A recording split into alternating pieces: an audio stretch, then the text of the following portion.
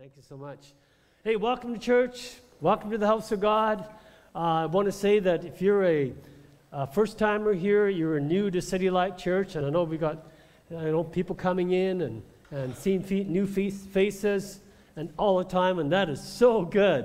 And we're so glad you're in the house of God. And if you're new here and you didn't get one of those little packs called a welcome package, make sure you get one. You can pick one up at the coffee bar or at the connections booth. We just want to know who you are. Just fill it up. And we're so thankful that you could be here today. I want to say that if you're looking for a church family to belong to a church, we'd love you to become a part of our family.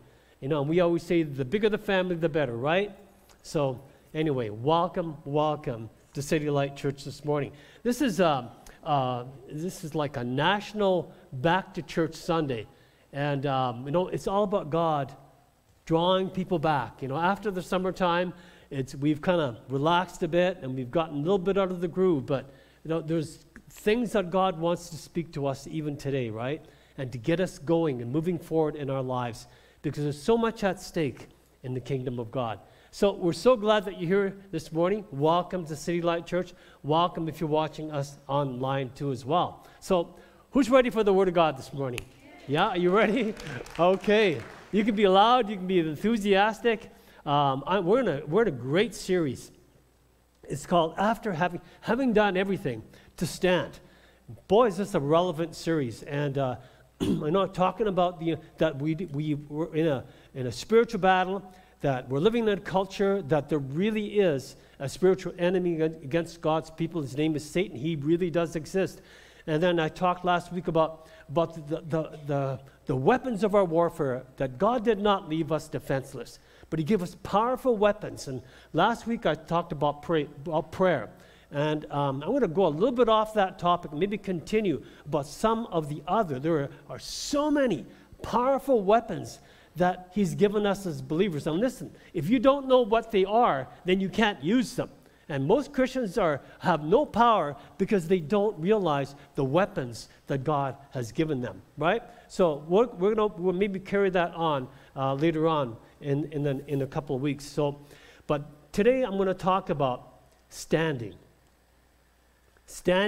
for generations. But let's pray first. Father, I thank you for the Word of God today. I thank you for every person here today. I believe that you want to speak a special message to us this morning. Help us to be open to hear it, to receive it, and to begin to walk in it. In the name of Jesus we pray. Amen and amen. I'm talking about standing strong for generations to come. And can I say this, that we as a church, we are a church for generations. It's part of who we are. It's our vision. It's our heart. And we believe that a church needs to be of all ages, right? So it doesn't matter how young you are. It doesn't matter how old you are. Let me tell you, God's not finished with you yet. God has things for you to do. He's got a job for you to do, right? No, God has a purpose for every person in this room, every person He's created. No matter who you are, God's not done with you. Now, this next generation that's coming after you, there's a generation of people who are coming after us, right? And I want to tell you, they need you. They need us. This generation needs to be standing strong, because there are generations coming after us that need you and I. And let me say this. The blessings of God that we have in our life, that we experience, listen, they're not just for us alone. They're not just to stop with you. They are meant to be passed on to future generations, even 3 generations into the future. You know how vital it is to be generationally minded. Let me ask you, how far does your vision go? How far does your influence and your impact go? There was an interesting study that was done by a guy, and his name was A.E. Winship, and he did the study in the year 1900. And he did a study of 2 men who lived and died in the 18th century. Now, here's the two men. The first guy was Max Jukes. Now, Jukes was an atheist. He married a girl of the same opinion, and from his union with this girl, he had 1,026 descendants. Now, a study of this man's descendants showed that 300 died prematurely, 100 were sent to penitentiary, 190 sold themselves to crime and to vice, 100 were drunkards. And the family cost the state of New York $1,100,000, which is an astronomical figure in the year 1900. Now, the other man was the great preacher Jonathan Edwards, who believed in God.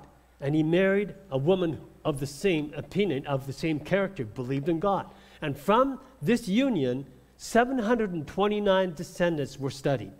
And they discovered that 300 of them were preachers, 65 were college professors, 13 were university presidents, 6 were authors, 6 became U.S. congressmen, and 1 was even the president of the United States. Wow! One man left a tragedy, and the other left a legacy. Right? So when it comes to us living for the generations to come, you know, I believe that God is saying to us, think more than just about yourself and how you live. I believe that God is a God of generations, and that we need to be thinking three. That concept is called think three. And here are some think three Bible verses. Exodus chapter 13:15. God addresses Moses, and he says to the Israelites, the Lord, the God of your fathers, the God of who? The God of Abraham, the God of Isaac, and the God of Jacob has sent me to you. This is my name forever, the name you shall call me from generation to generation. God is a God of generations. At least 3 generations, right? Proverbs 13:22 talks about leaving wealth. And it says, don't use your wealth just for yourself, but leave an inheritance to your children's, to the generations, right? Psalm 112, verse 1 and 2 says, praise the Lord. Blessed are those who fear the Lord and find great delight in his commands. Their children will be mighty in the land, and the generation of the upright will be blessed. Let me re-emphasize that statement again. This generation needs you. This generation needs you. And I want to give you 5 things that we can give the next generation that they need from us. You can write these things. Okay, number 1, what this generation needs and a generation coming up after us need is for us to declare certainty in uncertain times. Are we living in certain times? No. We're living in uncertain times, aren't we? You know, and here's a young man, Joshua. Remember Joshua in the Bible? He was the guy that God appointed after Moses to take God's people who came out of Egypt, wandered around the desert for 40 years, and they went into the promised land. And Joshua led the people of God into the promised land. God went before him, wiped out all the occupying people in that land. The foreign people cleared the land, and the people got into the promised land. And Joshua was very, very concerned. Joshua realized that they were living in very uncertain times, and the people of God were facing an uncertain future. Even though they were in the promised land, they were in a land of plenty. And he was afraid, are the people of God going to lose their passion for God? Are they going to get up in wealth and riches and all the abundant supplies, and they no longer have to war and live by faith? Like, are they going to lose are they going to end up worshiping the idols of wealth and riches? Are they going to worship other idols, foreign idols? And so he addressed the people. He said, listen, our God is a holy God and a jealous God. So therefore, you've got to make a choice whom you're going to serve and live for. And then he made this declaration, this certain declaration, Joshua 24:15. As for me, let's read it. As for me and my house, we will serve the Lord. Kids need This generation needs to hear certainty. And a lot of times, let's be honest, all they hear from us, a lot of times, is our uncertainty, don't they? They hear the words, we pick up on what's happening in our culture. And then suddenly we find our words are filled with uncertainty, negativity, and fears. And listen, they pick up on that. And I believe that what they need, is to know that God is the future for them. And that they're part of God's big plan, right? And they need Joshuas, they need leaders in their lives, they need mothers, they strong dads and moms, they need people, they need leaders who will declare with certainty, as for me and my house, we will serve the Lord. Stand by it, declare it, not be afraid. Amen? We need people of courage. See, if there's ever a time when we needed brave people, brave-hearted people, it's now. If there's ever a time we needed brave-hearted men, it's now, right? If there's ever a time when we needed men to send their wives and children to church, and not just to send them, but to go with them, it's now, right? To be with them. We need strong families. We need more men. And the young ladies said, yeah, we do need more men, right? We need more men. We need more young men, and we need more older men, right? We need men. And broadly across North America, statistics say that churches are somewhere between an average of 61 to 70% female. We need more men. We need more men serving in the church. Strong men declaring their faith. And we need more men serving in different areas of church, like even kids' church. I'm so thankful for the great women that we have in our church. But we need men to be serving in those areas where kids can actually see men expressing their faith, like Brent Granger serves in the kids' ministry. And we need men declaring their faith, teaching our kids. They need to see that strong male model. Amen? Second thing amen. See the ladies say amen. Second thing that they need is they need us to help them know who they are and be secure in their identity as children of God. Who they are. The Bible says that we were created in the image of God, right? Male and female, we were created. In other words, we are God's divine design. Would you agree with that? Yeah. And they need to know that there's nothing about the way they were made that's a mistake. That they are not a mistake. Amen? Amen. They need to know that their gender is not a mistake. Yeah. Amen? Yeah. They need to know that, and they need us to protect their identity, right? And then the concept, their ideas about who they are in and through Christ. I want to tell you, we're living in a spiritual warfare. And Satan's plan against our young people and our children is to attack their identity. And I've never seen it so prevalent, so real today. At City Light Church, we want our children to know that they were created in the image of God. And male and female, they were created. There's only two options. Amen? And despite their ethnicity or despite their color, red, yellow, black, or white, they are all precious in His sight. Amen? Amen. It's time to speak up. We need children to be strong. And we need to teach them to be strong. And, they're getting bombarded. They're been getting bombarded with negativity, with prejudice, with criticism, and being bullied. See, but it's in these times that we can take these opportunities, sit down to them, and we can impart their identity, their God identity, into their lives. We need to teach them to be strong. No matter what the enemy says, no matter what somebody else says, they can say, no, this is who I am in Christ. This is what God made me to be. Amen. I'm a child of God. And God is my, I serve a mighty God. And I think that's the warfare. We need to speak their God-given identity. I say it's hard to believe. It's actually hard to believe that people don't sometimes there are people who don't like us because of what we stand up for. Karen and I, over the years, we've experienced criticism. We've been called names. We've been ridiculed. But you know what? We've never lost any sleep. And we've never lost our salvation over it.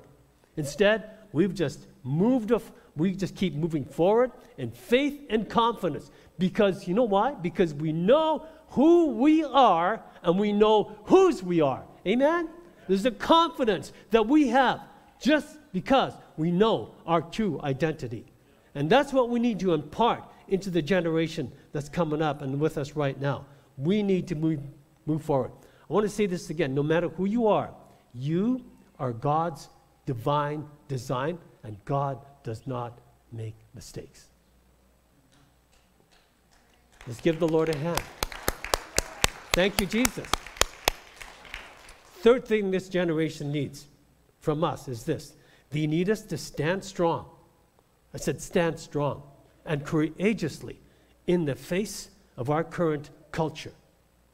If we're ever going to see the blessing of God, we cannot be timid people.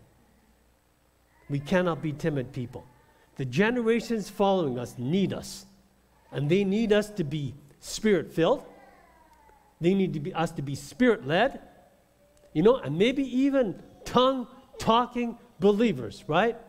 I talked about that last week, how important it is to be filled with the Holy Spirit and have this incredible language called speaking in other tongues. It's a God thing that God wants to give us. They need to see that. They need to see us, literally, people who are on fire for God, willing to give up anything to follow Jesus. Amen? There are so many wishy-washy people, Christians, living wishy-washy, half-baked lies. Amen? And I want to tell you, sometimes I'm one of them.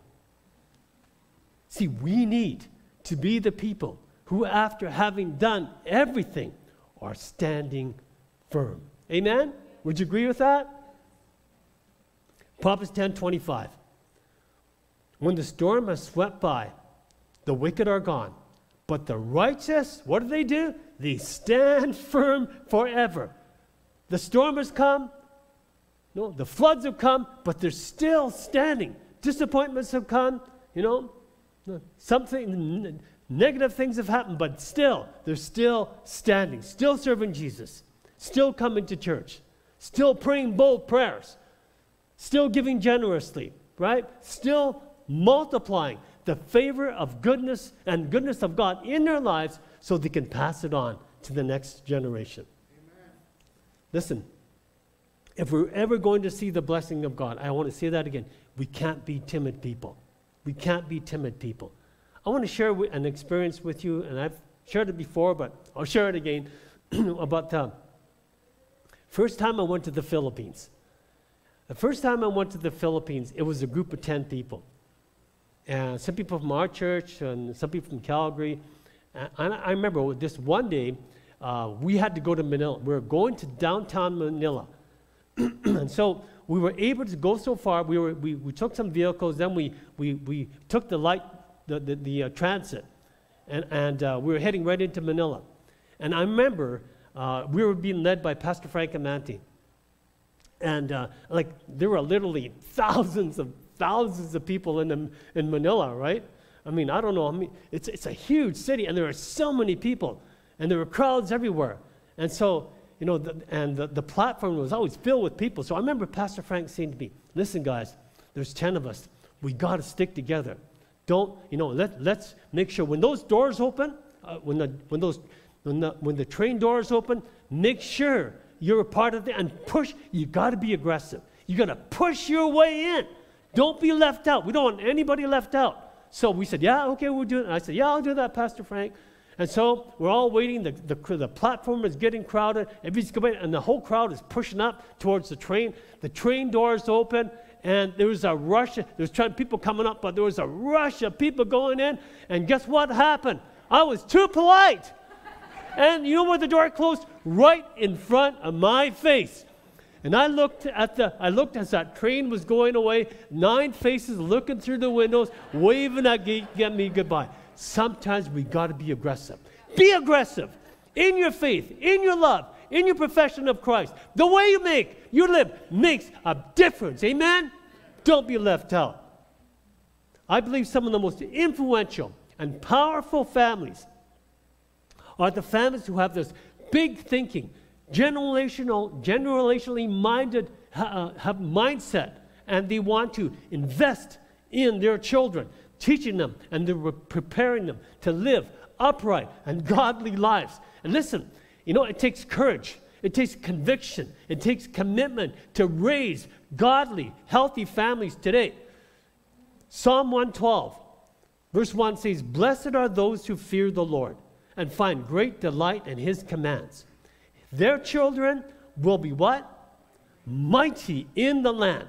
The generation of the upright will be best." The upright. Those who serve Jesus. Those who are connected to our church. Faithful, serving, loving, giving. The upright.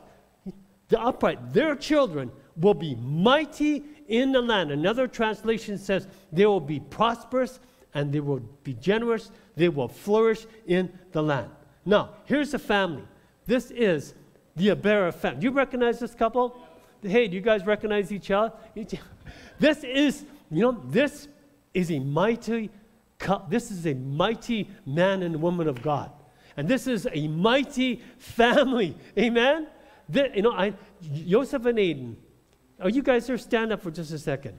Is that family here or are they not here? Can you stand up for just a second? Stand up. Stand up. Come on. You guys, the whole family. Whole family, stand up. Whole family, come on. Whole family. This is a mighty family. This is a fantastic family. Okay, I can embarrass you enough. You can sit down. We've known Joseph and Aiden for I don't know how many years, probably 15 years now. But I've seen what their family has gone through.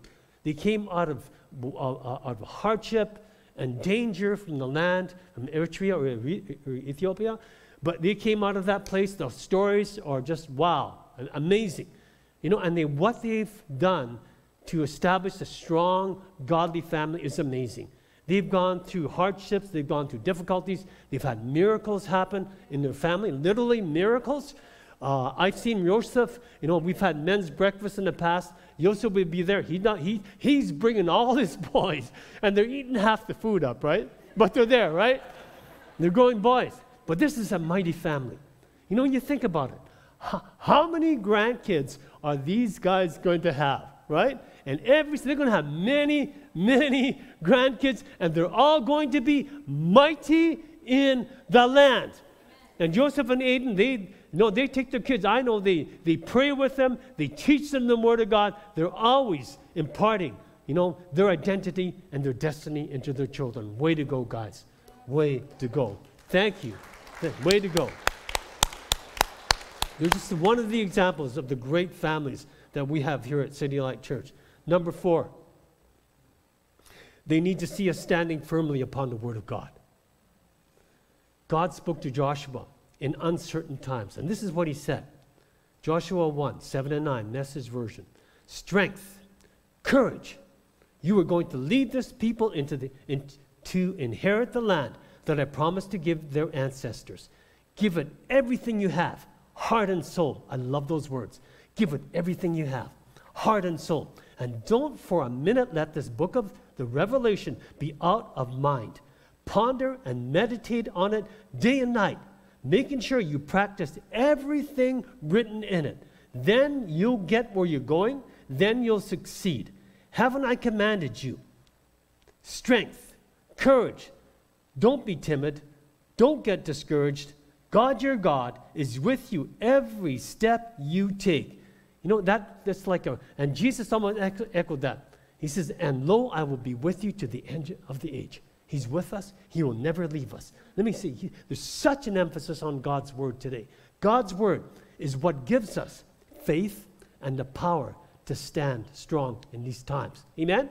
It's God's word. That's what it does. The whole Bible is constantly, consistently urging us to live in that place live in places of possibility, urging us to believe and have faith in God. Listen, big things happen when you have faith in God, right? Having faith in God will literally turn your life around. And God's word is God's revelation. The Bible is God's revelation of how you and I were to live on this planet. And we cannot live successfully apart from the Word of God. The Word of God is a powerful weapon, which I'll talk more about later on. In another week. It's a weapon of our warfare. And listen, the Word of God needs to be not just in our heads, it needs to be in our hearts, and needs to be coming out of our mouth. You know, the Word of God means nothing if it's just written in the pages of your Bible. It has to be believed in.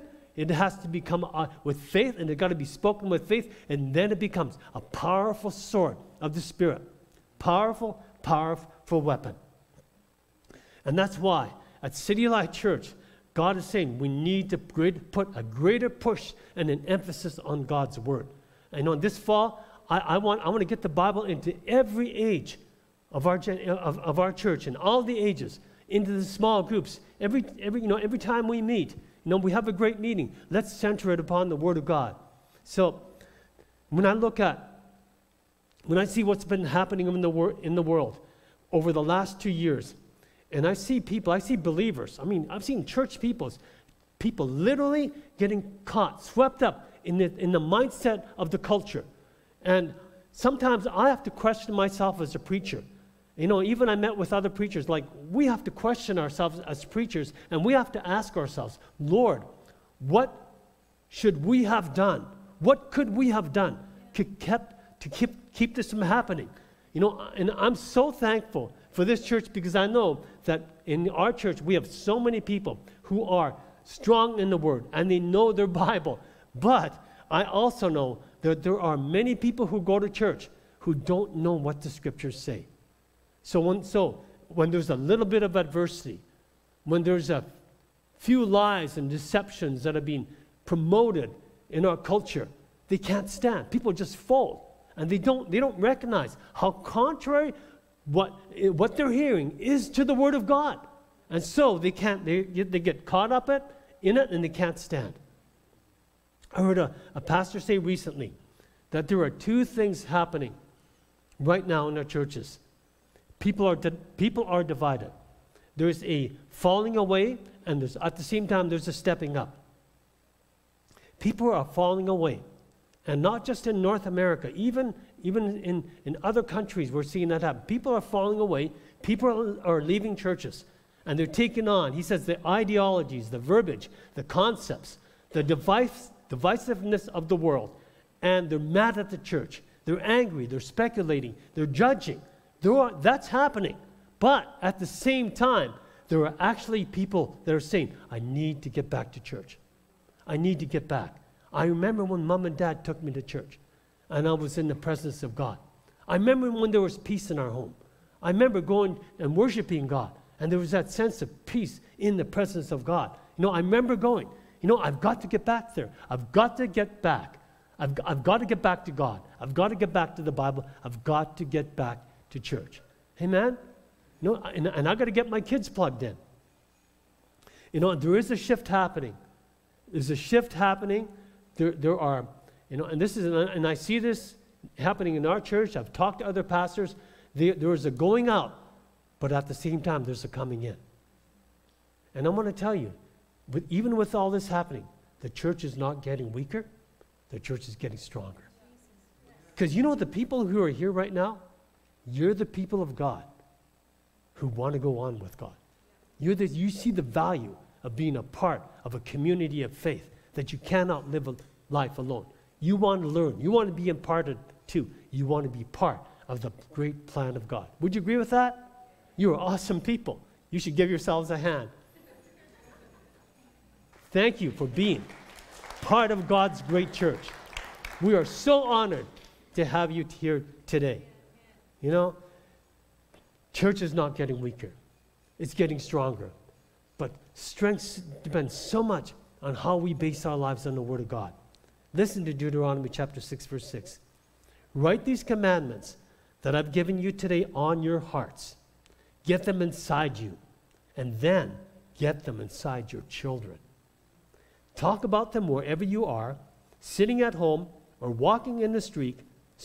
Talk about them from the time you get up in the morning to when you fall into bed at night. Tie them on your hands, your foreheads as a reminder. Inscribe them on the doorposts of your homes and on your city gates. And he's saying literally all day long, impress the word of God upon your kids, right? Speak truth. Because listen, without truth, they cannot stand. The next generation will not be able to stand. We can't stand without truth. Matthew 6, 24 and 27. Jesus said these words when he was talking about the parable of the wise and the foolish builders. He said, these words I speak to you are not incidental additions to your life, homeowner improvements to your standard of living. They are foundational words to build your life on. So true, isn't it? You know, and I think one of the greatest weaknesses of preaching overall today is this, that it's heavy on explanation, but too light on application. And you know, I'm going to challenge you, not just to hear the word. You know, that's the purpose of preaching, is not just to hear the word, but to be a doer of the word. Be a doer of the word. So, starting this fall, we are having this course called the Growth Track. And the Growth Track is really word-based. And the Growth Track is 4 consecutive weeks, October 5, 12, 19 to 26. Listen, I want every single person here to take the Growth Track. Did you hear that? I want every single, and I don't want you to take just 1 or 2. I want you to take all 4. Just do it. Do it. Amen? Grow. Don't stay in that place. Get your word. Get your life based upon the word of God. Number 5, one more. They need to see us be the church and bring them to church. I said the best gift, one of the best gift that you can ever give your children is to bring them in and get them involved into a community of faith and to bring them to church so they can make friends of faith and so they can even call the church a second home. Because listen, the church is plan A and there is no plan B. And God wants every single person to be a part of his church. And yes, I know that some people have gotten hurt in churches, and maybe you're one of them too as well. You know, but listen, you know, people do get hurt. You know, it's hurt people that hurt people. And sometimes we hurt each other. But listen, that's what the church is for. All the graces of God, the ability to forgive one another, love one another, serve one another. All that is there. God is ready to impart within us, the ability to love each other like the world has never seen. Amen? It's wherever there's people, it's going to be a mess. But God, through the power of the Holy Spirit, can heal all the messes. Amen? So, you know, and I believe Kevin Gerald, I remember him talking about people getting hurt in church. And he said, the quickest way to lose your family, the quickest way to lose your church is to blame the church. Don't blame the church. Church is not perfect. Amen? You know why the church is not perfect? Because you're in it, right? Yeah. Jesus loved the church, and he gave his whole life for it, right? And that's what he's building. So, question, why would anybody be against what Jesus loves and what Jesus builds? Amen? Amen. You're a part of his church. You were meant to be a part of God's great church. God created every one of us to make a difference. And I believe the greatest thing that God sometimes needs to do today is reveal who we are in Christ and what he's done for us and what he's, you know, the ability and the potential we have as believers in Christ. We can make a difference.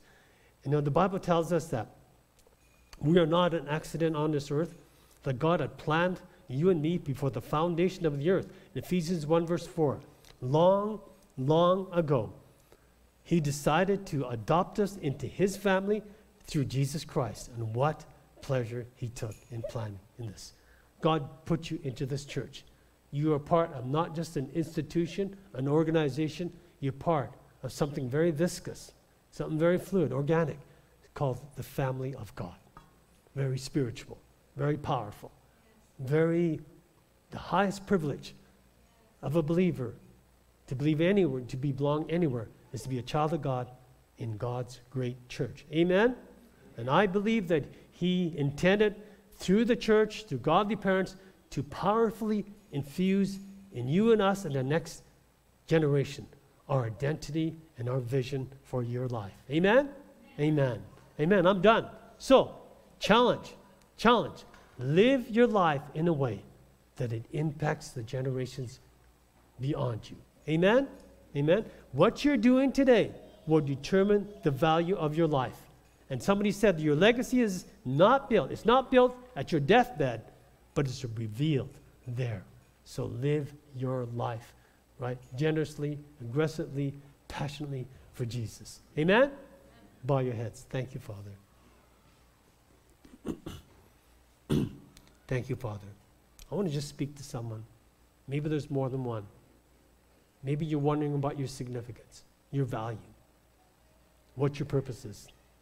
I want to tell you today that you are not an accident.